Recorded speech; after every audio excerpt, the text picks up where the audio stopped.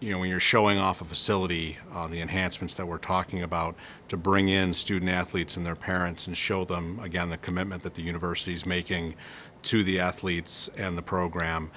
It sells the school, it sells the program, what Niagara University is about, and about that commitment to the kids and their families. We have such a wonderful campus here. It's beautiful from top to bottom.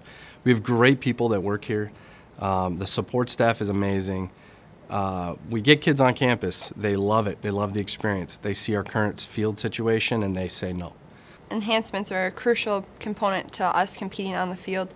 We're able to practice on our own terms, not having to work with other teams, which it still works out fine, but now we're able to practice on a field that we will eventually play on. Just being able to go to practice and seeing that turf field really represents that we're a top-tier school.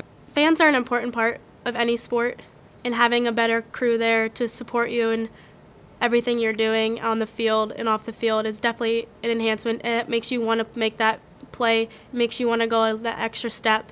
Because I think it'll make a huge difference for incoming recruiters, the guys like freshmen and sophomore that are able to finally play on something that they've been looking forward to, and just exposure for the school. I think it's going to be awesome.